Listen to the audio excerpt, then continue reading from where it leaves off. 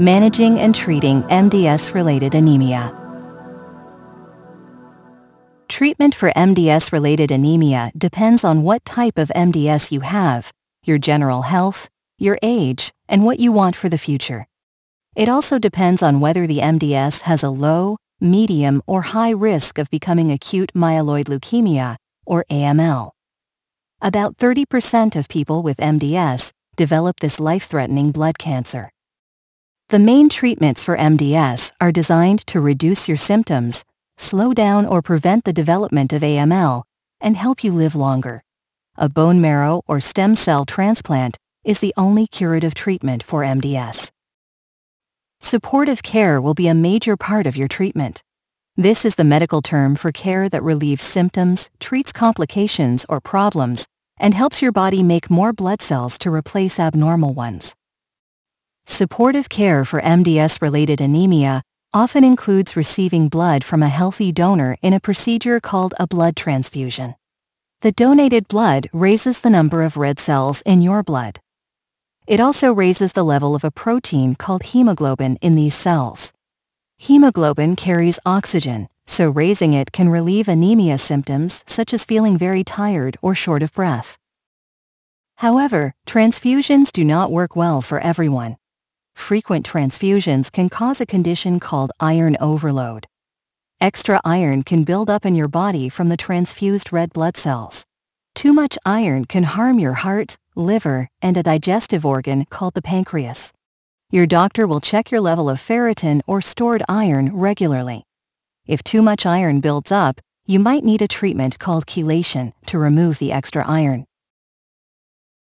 A single transfusion will only increase your red blood cell count for a short while. Transfusions are often required every few weeks. If you need transfusions more and more often to keep enough red cells in your bloodstream, you might have a condition called transfusion-dependent anemia. If you do not need transfusions very often or at all, your anemia might be transfusion-independent. You might still have a low red cell count, but you do not need frequent transfusions to avoid severe anemia. You will have your blood counts checked often, including after transfusions. Reading your blood test results can be confusing. The letters RBC stand for red blood cells. This line shows your total red blood cell count. HGB stands for hemoglobin, the protein in red blood cells that carries oxygen. And HCT stands for hematocrit, the percentage of red cells in your blood.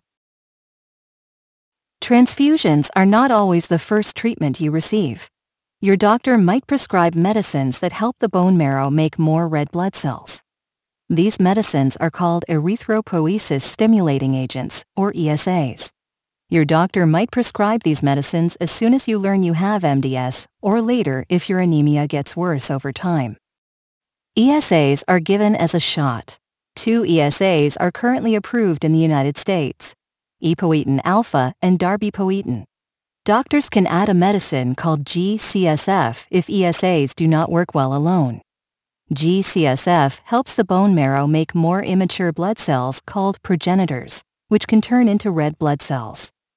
Some patients might take a medicine called lenalidomide at the same time. Ask your doctor about all your medication options. Other medicines include romiplostim and eltrombopag. They are not yet officially approved to treat MDS, but have been studied and can be used. These drugs help your bone marrow make more platelets, the cells that help blood clot, so you may take them if you have MDS. The medicines azacitidine and decitabine turn on genes that have stopped working normally, allowing your own body to fight MDS. They are given as an injection under the skin or into a vein every month for 5 to 7 days in a row. Cytarabine is one chemotherapy drug used to treat AML, the life-threatening blood cancer that MDS can turn into. Other chemotherapy drugs include daunorubicin, venetoclax, and glasdegib. Researchers are developing new MDS medicines in clinical trials. A medicine called luspatercept can help red blood cells mature in greater numbers, as they do in someone without MDS. This medicine is not yet approved for the public. A medicine called roxadustat helps your body make more of its own erythropoietin, a hormone that stimulates red blood cell production.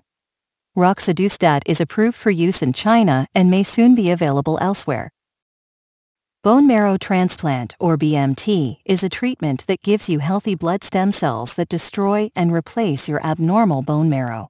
Another name for it is stem cell transplant. This is the only treatment that can cure MDS, although it does not work for everyone. It is too risky for some patients because it can cause life-threatening complications. Your doctor will tell you if BMT is an option. Your heart, lungs, liver, and kidneys should be healthy, and you should be able to do daily activities independently. BMT is often considered for people with high-risk disease. You can have BMT up to 75 years of age or possibly older if you are healthy enough. People without certain gene mutations tend to do better after BMT. Staying in close touch with your doctor can help you get the best treatment and live longer with fewer symptoms.